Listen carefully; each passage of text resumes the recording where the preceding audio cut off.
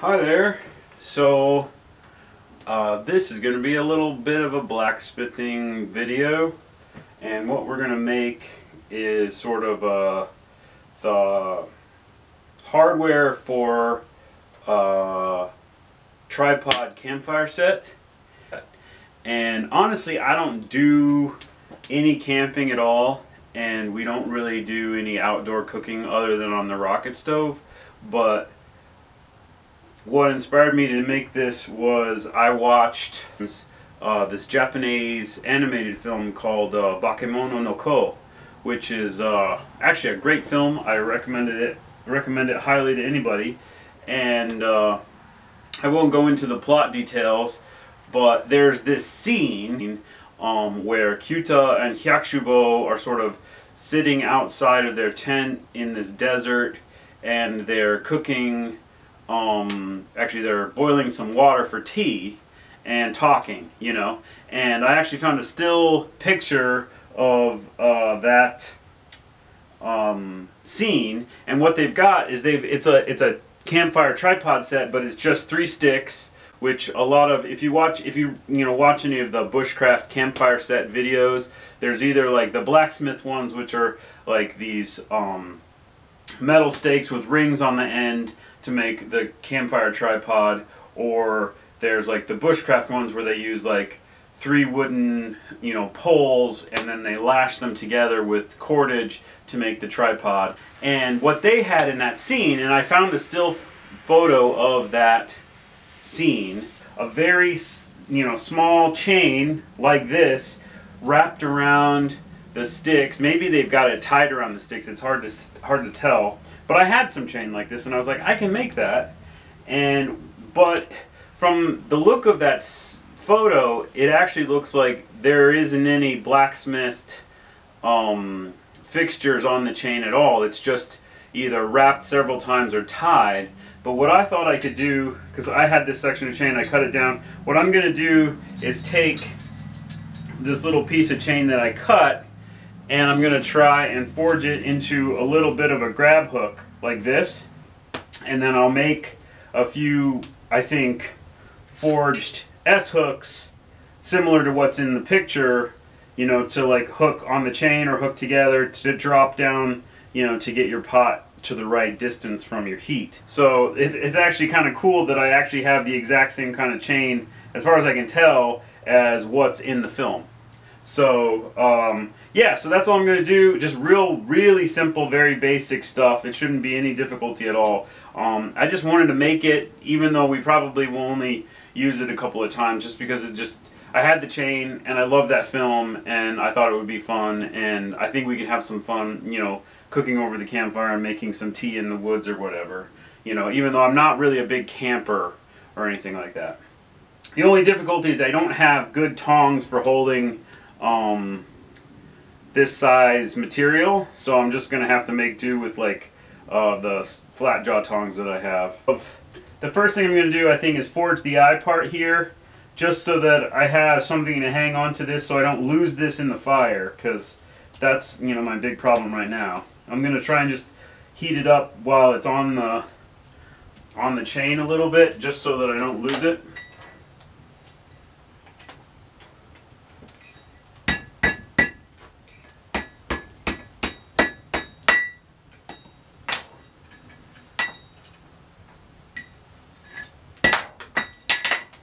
Of course, I don't have the right tongs.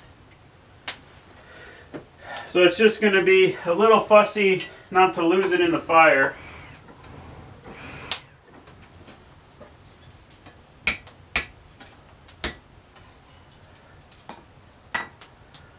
These are the wrong tongs. I gotta make... John Switzer just did a video on those pause tongs. Those would be perfect for this.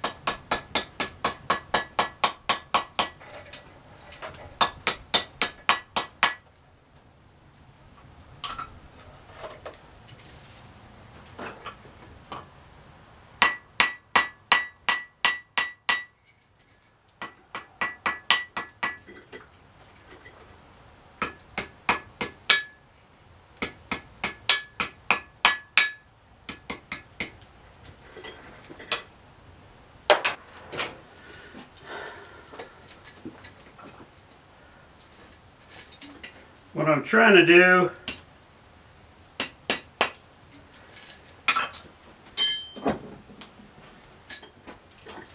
is make this bend kind of at 90 degrees.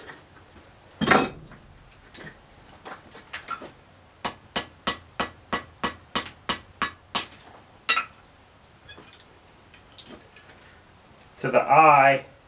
See that? I'll have to probably refine it over on the vise.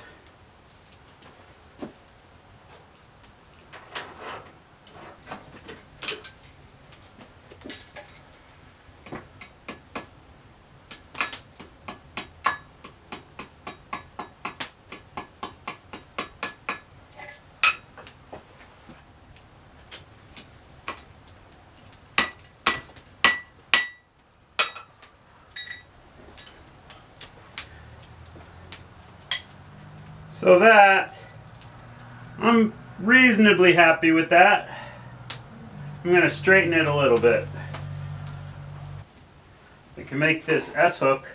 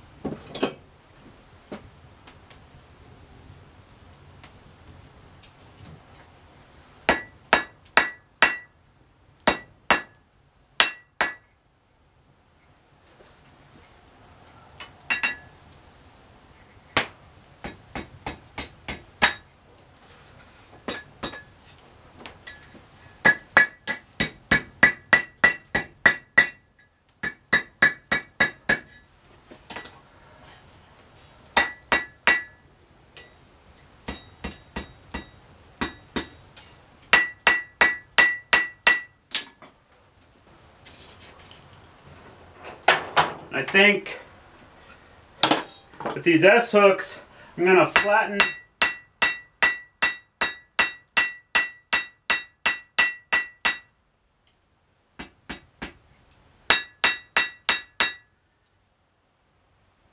the top part of the hook just to make them slip into the ring links a little bit easier since they're kind of narrow. Okay, so the battery died and I was not able to finish filming while the rest of my forging activities there. But what we ended up getting done were 3 S-hooks. I think this one got made on camera, and then 2 more. And this one I kind of made out of a piece of 1/8 by 3/4 flat bar. I don't know, I just was experimenting. But in terms of the actual chain, we forged our little grab hook, and then off camera I opened up this last link on the end of the chain into a ring. And if you don't have a forge, you could probably do that cold. And so I also went out to the woods and cut 3 poles to experiment with making the tripod. And it turns out using the grab hook is a little problematic. I thought that would give me a lot of options for adjustment, but it's hard to just wrap the chain around. I can show you. It's difficult to wrap the chain around with the grab hook and get a really tight, so like it's easy to hook it, you can see, but it's a little bit loose, and there's only, you know, so many, so there we go, there's another, and then you can get it to work, but it's a little loose and you end up having to run the chain over the top, and that ends up, if you run the chain the end of the chain kind of over the top, you can get it pretty tight, but using the grab hook's a little loosey-goosey, but it absolutely would work. But you know, bumping the, just without some tension on the end of the chain, when you have tension on the end of it, it's pretty tight. But what actually ended up, looks like it works better, is using this ring. So if we take the grab hook off, so if you have this ring, you can just pass the other end of the chain through the ring, and it makes a loop, like sort of a slip loop, and you can just run that over, and that ends up getting a lot tighter.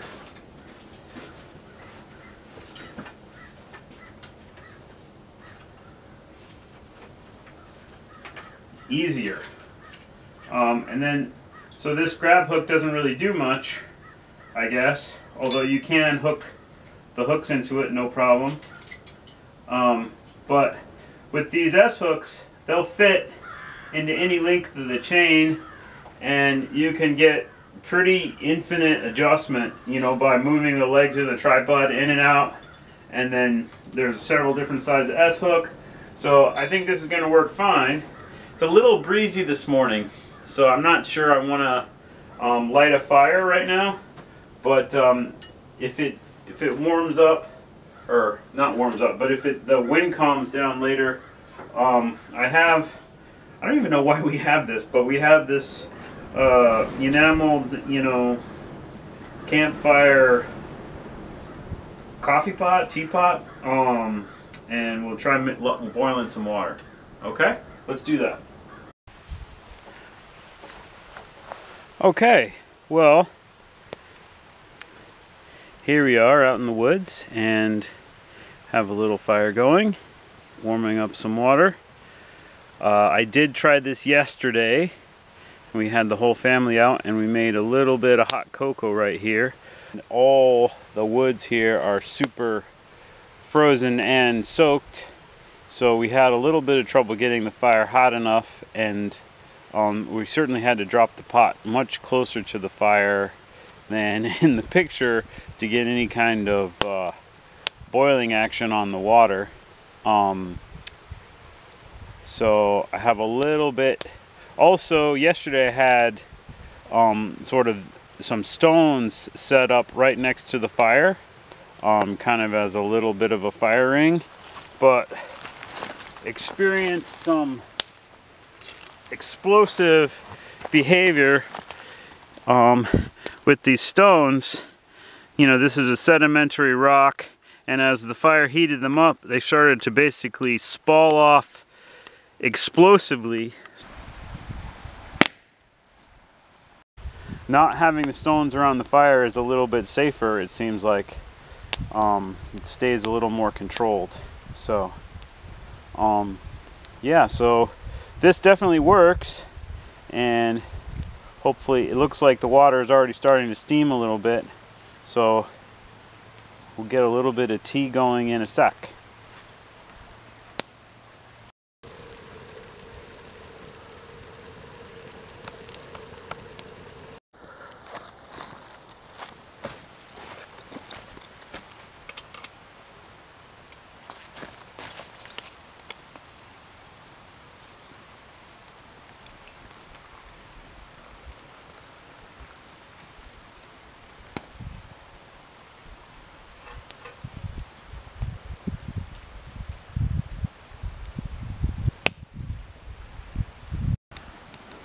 Okay, so there you have it. Pretty much does what I wanted it to do. And that was a really quick and fun little project, and a perfectly acceptable cooking tripod. Although I do recognize there's a big learning curve to really using one of these campfire cooking sets effectively, but if we want to come out and make tea in the woods, we've got a good setup here. And all it is just a little bit of chain, a little bit of 1/4" rod to make some S-hooks. You could pretty much do everything in this project with, you know, without a forge. You could just work it all cold. So yeah, an alternative to making one of these tripod sets, inspired by an anime. So yeah, I hope this was interesting for everybody, and thanks for watching. Cheers.